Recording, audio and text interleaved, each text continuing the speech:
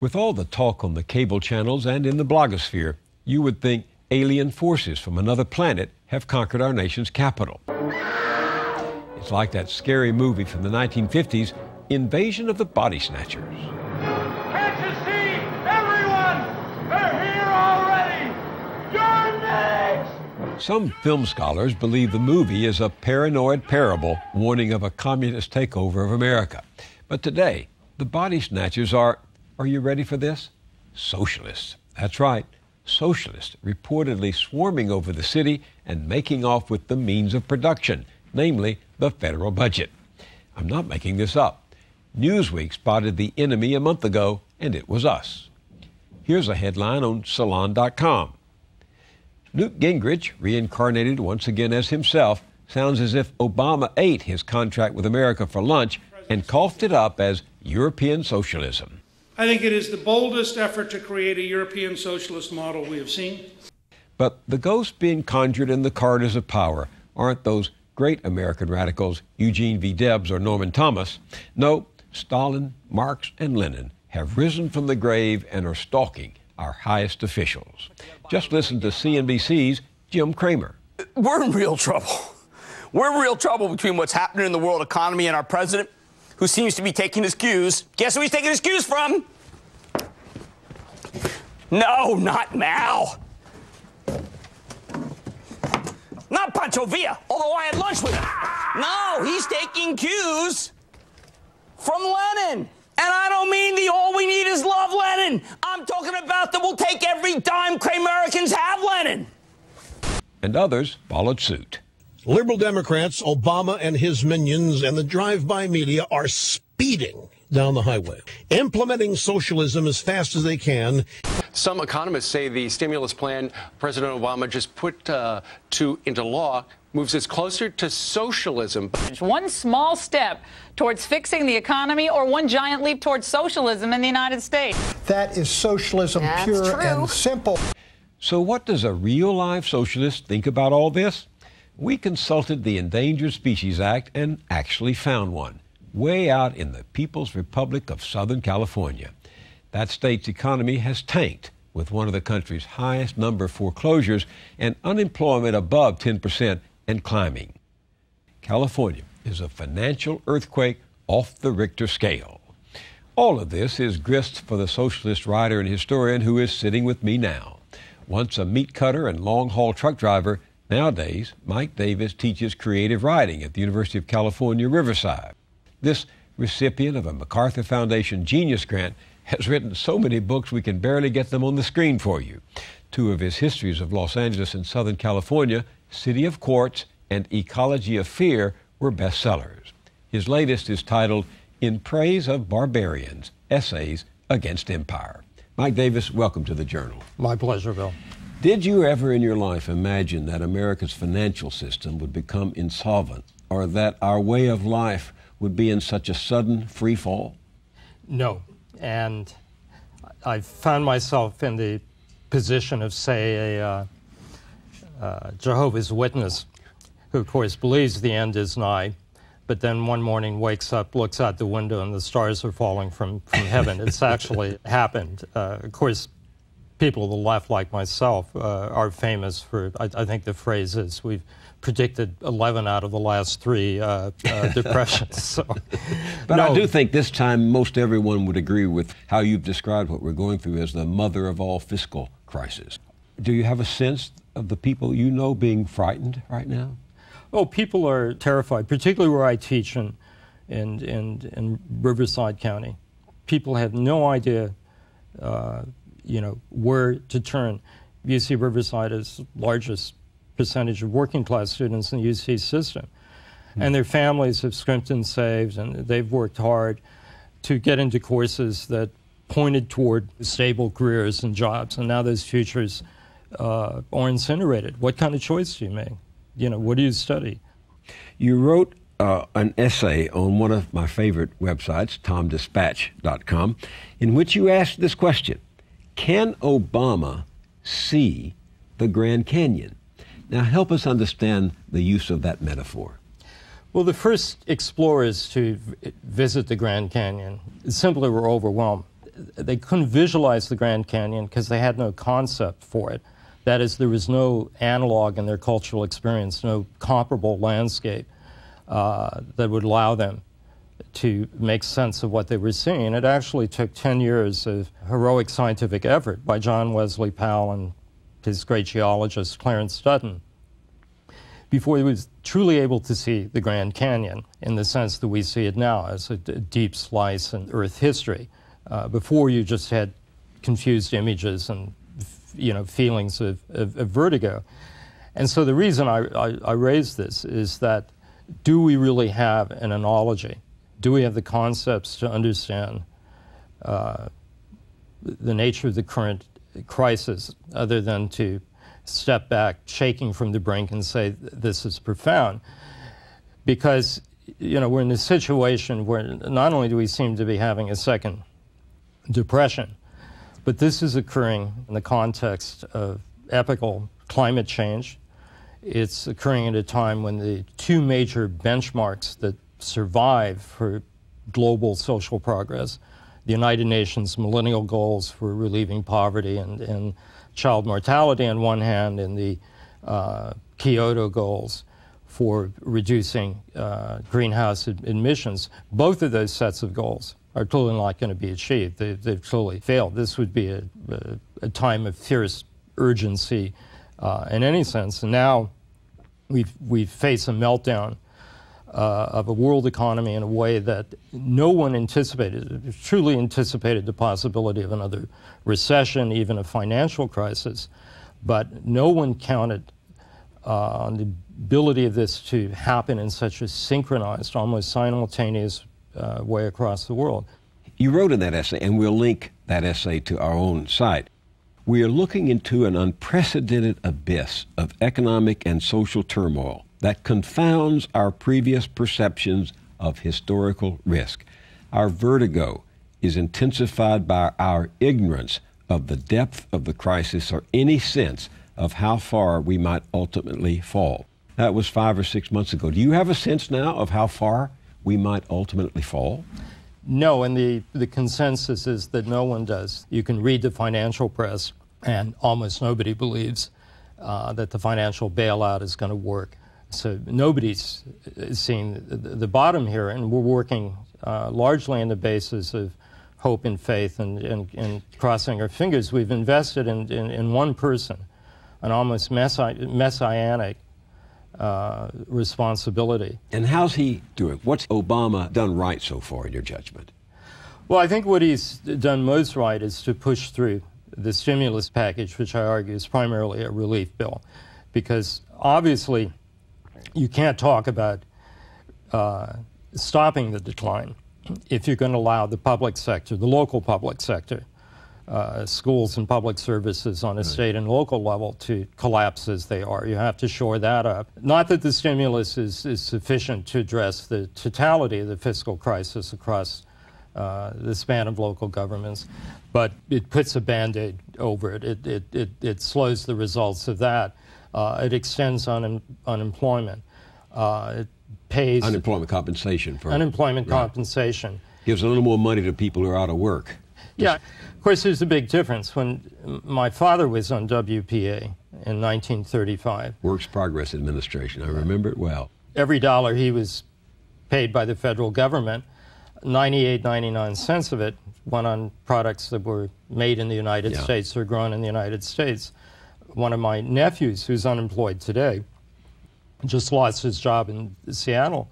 He takes his unemployment money down to Walmart or Sam's Club, and probably 45 cents of that money is stimulus to the Chinese or the Korean economies. So the stimulus in this country, Keynesian stimulus, doesn't necessarily have the multiplier effect. That is, it doesn't create as much jobs or circulate in the extent that it did before. And this is, of course, the huge difference between the situation today and the 1930s, which is that in the 1930s, the United States had the largest, most productive industrial machine in the world. It could make almost anything. The question was how to put the workers and the machines back at work. Today, you know, so much of our national wealth, so much of our employment is dependent on services linked to the financial role of the U.S. But unlike Roosevelt, who could undertake institutional reforms that would reduce the control of banks over industry, now we're part of an integrated interlock system where what we can do on a national scale is ultimately limited by our creditors and by the dollar, and internationally where every part has become so interdependent that it's hard to think about a general recovery without some kind of simultaneous and coordinated effort, and that seems to be utterly utopian at this moment. In that same essay back in October, you were asked the question, is Obama FDR? Well, I'm prepared to concede that in terms of his character, his moral beliefs, his empathy or compassion for Americans, but above all in his understanding of the urgency and the unparalleled nature of this situation. Yes, I mean, he could be Roosevelt, he could be Lincoln, but I mean, Bill, obviously the real heroes of the New Deal were the millions of rank-and-file Americans who sat down in their auto plants or walked on freezing picket lines in front of their factories. They made the New Deal possible. They provided the impetus to turn Washington to the left. We're talking very differently about the legacy of Franklin Delano Roosevelt if it hadn't been for that incredible insurgency of labor and other ordinary Americans in the 1930s. Garment workers, for example, when they left the Socialist Party, so to speak, and went into the Democratic Party, Roosevelt had a real infusion of blood. Well, a lot of them joined the American Labor Party in New York because they could not in good conscience ever pull that lever that said Tammany Hall Democrats, but they wanted to support Roosevelt without supporting the Democrats.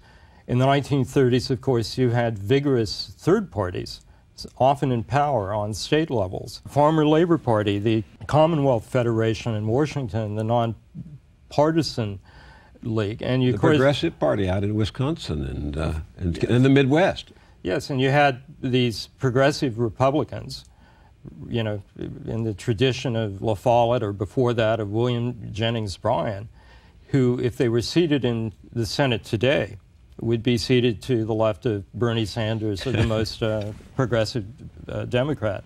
They were the real hammers on the issue of the concentration of economic power. They were the ones who were exploring military spending and the scandals of the First World War. They're the ones who led the investigations on who really owned corporate America, on the role of banks and the House of Morgan. And this was of incalculable importance that they opened the books on the American economy for about the first and only time. And one of the things that hasn't happened yet is to do that right now on Wall Street. The most fundamental, straightforward questions about who are the counterparties who own the credit default swaps, who are the main creditors of these banks. In the midst of bailing them out with tens of billions of dollars of tax money, the public doesn't have any idea who's actually benefiting, who the parties are involved. What's your explanation for why we don't have that pressing inquiry and that demand for accountability that we had in the 1930s?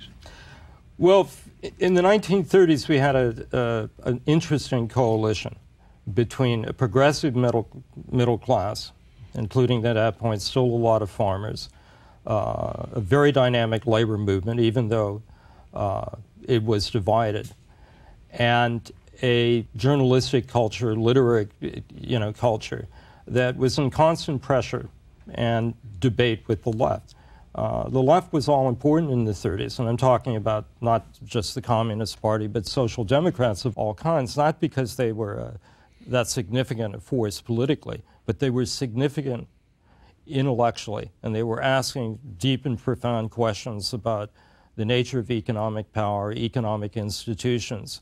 And in turn, this was leading, if not to sweeping reforms, at least to an exploration, for the first time in American history, really looking at who holds power, how does economic power influence political decisions in Washington, all the things that most Democrats and most Republicans are probably most afraid to explore. I mean, why are they afraid? Because they're the beneficiaries of the system. In some cases, I think with the president, he's come to accept that there's only really one way he can operate, and that's through, accommodating himself to the forces that exist and cutting compromises he sees as inevitable. The fact that they may talk about bank nationalization, but it's nothing more than salvaging the banks for the private sector rather than talking about the possibility of public ownership.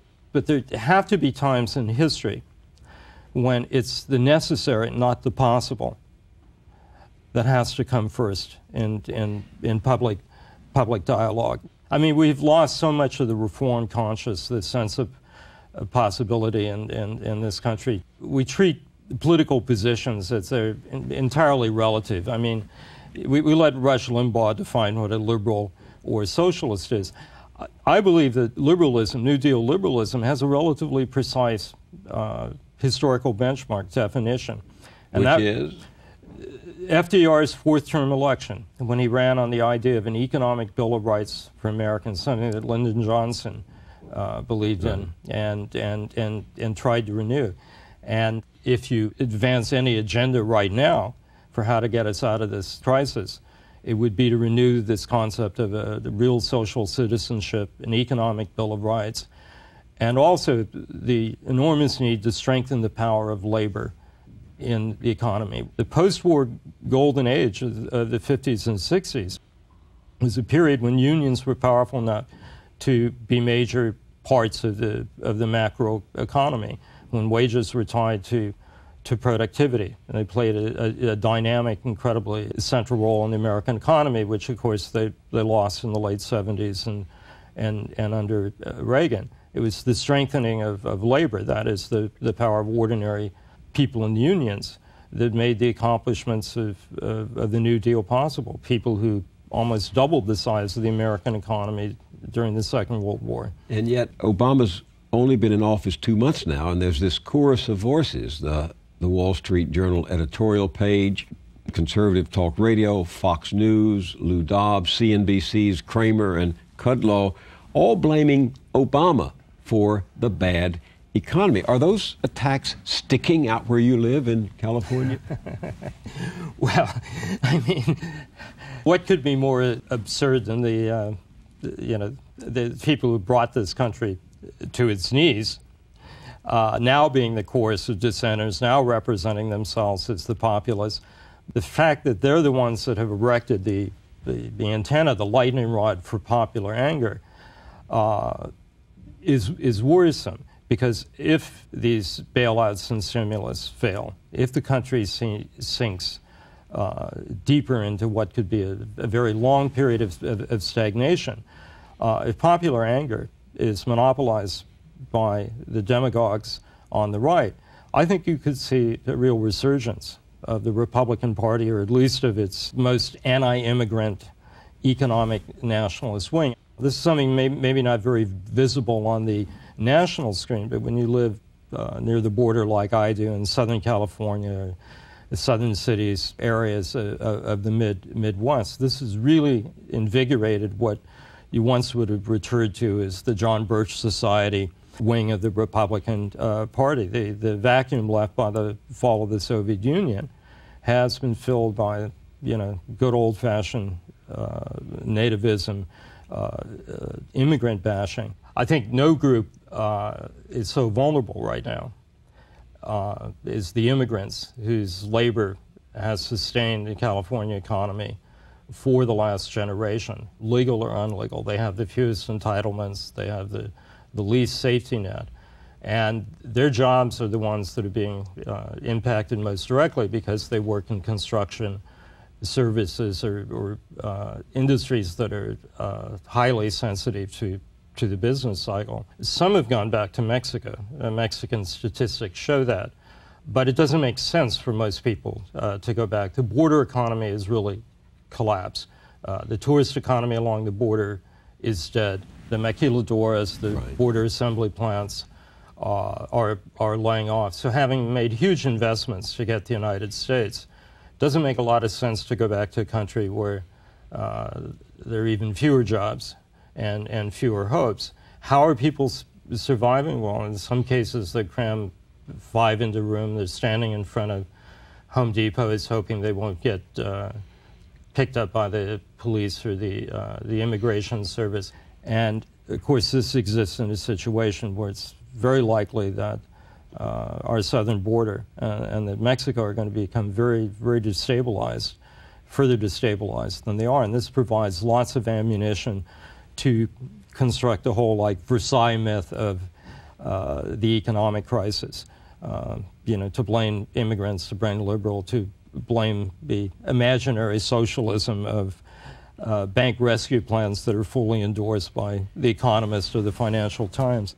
You know, Mike, there's so much talk from that side of the spectrum, raising the specter of socialism, and I thought I might as well talk to a real socialist about what the term means. I mean, I cannot find anyone in this country advocating the abolition of private markets and the wage systems, or nationalizing all the major industries. No one's arguing for supplanting capitalism, are they? I am. You are. No, I mean, I must admit, I'm a kind of old school socialist in the way that Billy Graham's an old school Baptist. I do genuinely believe in the democratic social ownership of the means of production, but that's religion. Okay, that's the religious principle. And in practice? Well, I mean, the role of the left, or the left that needs to exist in this country, is not to come up with utopian blueprints on how we're going to run an entirely alternative society, much less to express nostalgia about authoritative bureaucratic societies, like the Soviet Union or China. It's really to try and articulate the common sense of the labor movement and social struggles on the ground. So, for instance, where you have the complete collapse of the financial system, and where the remedies proposed are, above all, privilege the creditors, the very people responsible for that. It's a straightforward enough proposition to say, hey, if we're going to own the banking system, why not make the decisions and make them in lines with social policy that ensures that housing is affordable, that school loans are affordable, that small business gets credit? Why not turn the banking system into a public utility? Now, that doesn't have to be in any sense an anti-capitalist demand, but it's a radical demand that asks fundamental question about the institution and who holds economic power. Why isn't the federal government not taking a more direct role in decision-making? I mean, I believe, for instance, during the savings and loan crisis, there was a period when the 1980s, late 80s, right? Yeah, I mean, the Resolution Trust Corporation was set up to, buy up the abandoned apartments and homes and then sold them, fire sale to private interests. For a year or two, it had the means of resolving much of the housing crisis, in the United States. Why shouldn't the federal government basically turn that housing stock into a solution for people's housing needs? Sell them directly to homeowners at discount, rent them out. In other words, the role of the left is to ask the deeper questions about who has power, how institutions work, and propose alternatives that seem more commonsensical in terms of the direct interest of satisfying human needs and equality in this society. I think President Obama and the liberal Democrats that still exist should actually welcome a revival of the left. It only strengthens them in a way. It's like being Martin Luther King without having Malcolm X. But the problem with the Democrats is they fold. The Democrats tend to concede to the Republicans a power and to give them a veto or ability to shape legislation that they need into. We need something of the spirit of Roosevelt in 1937, 1938, when he tried to take on the right wing of his own party, the Supreme Court, the right wing of the Republican Party. He was accused of being a socialist. They tried to paint him with that. He was accused of conducting class war, as in fact now Obama's being accused by conservative forces of launching a class war because he wants to return the tax rate to 39.9%, which is where it was in the Clinton era. I mean, how do you deal with this charge of class war coming from the Wall Street Journal and the Heritage Foundation and others?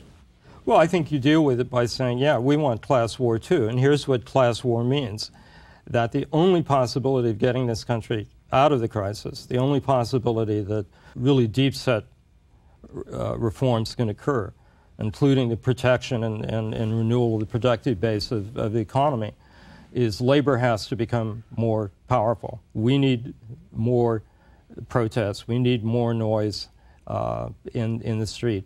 At the end of the day, political parties and political leaderships tend to legislate what social movements and social forces have already achieved in the factories or the streets, or in the civil rights demonstration. And the problem is that so many progressives, so many liberals, now treat the new president as if he were El Comandante, and we line up, follow his leadership.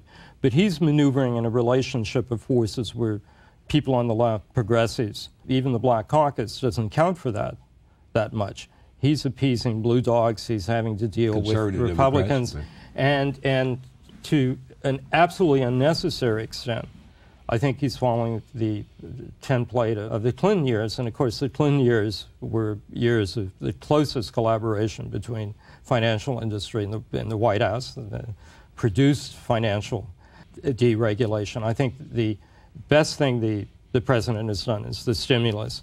The worst thing has been to continue the bailout along the same lines that it was initiated by Treasury Secretary Paulson, a bailout that's clearly rejected by the majority of the American people, and seen as a reward, to the very people who, ignited this crisis in the first place. But the deep questions about how do you rebuild a productive economy, the necessary role of the public sector in providing employment, whether fair trade is impossible, to what extent deglobalization, as some people call it. Reversing history? Well, history, we learned, is, can be reversed. I mean, the saddest thing, and remember with my own dad, who was a meat and potatoes 30s trade unionist, loved Roosevelt. And he's a guy who grew up in the early 20th century believing in American history. Every time the American people struggled and won a new right, that became then a foundation for the other struggle, and that was irreversible. And he saw in the Reagan years, history going in reverse. His union pension fund went bankrupt. The particular industry he worked in basically became defunct, and it was harrowing to me to see my father, who was the most patriotic guy I ever knew, as it struck him that we're always continually fighting for principles and rights, and they can be taken away. History, can go in reverse. But by the same token, where does it say in the Bible that we should live in a globalized economy where the world's run by Wall Street or the authoritarian leaders of China? I haven't seen that. People with ideas like yours in the last 30 years have been marginalized. No coverage in the press, no participation in the public debates. Why did you become a radical? What made you so radical? Well, in my case, there really was a burning a bush, and that was the civil rights movement in San Diego, where I grew up in the 50s and 60s. And when I was 16 years old, my father had a heart attack, and I had to leave school for a while to work. And I have a black side of my family by marriage. They got me to come to a demonstration, Congress of Racial Equality, in front of the Bank of America in downtown San Diego. And it literally transformed my life, just the sheer beauty of it and the sheer righteousness of it. And I won't claim that every decision or political stance or political group I joined as a result of the civil rights movement was the right one. But it permanently shaped my life.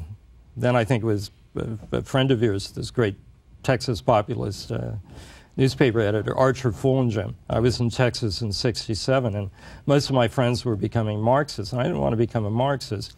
And I heard him gave a great speech, so I made a pilgrimage.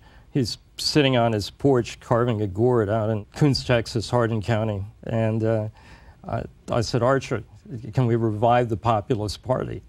You know, can you be the leader of the Populist Party? And he looked at me and he said, son, he said, you're one of the dumbest pissants I've ever met. He says, the Populist Party is history. Corporations run this country, and they run the Democratic Party, and you better figure out this stuff for yourself. And it's what I've been trying to do since. I mean, to be a socialist in the United States is not to be an orphan. It's to stand in the shadow in a immense history of American radicalism and labor, but with the responsibility to ensure its regeneration. And I actually think the American left is about to receive a huge blood transfusion in the next year or two. It has to, because the existence of a left, the existence of radical social economic critiques, the existence of imagination that goes beyond selfishness and principles of competition is necessary to have any kind of serious debate in this country. I pulled something off the web that you wrote recently.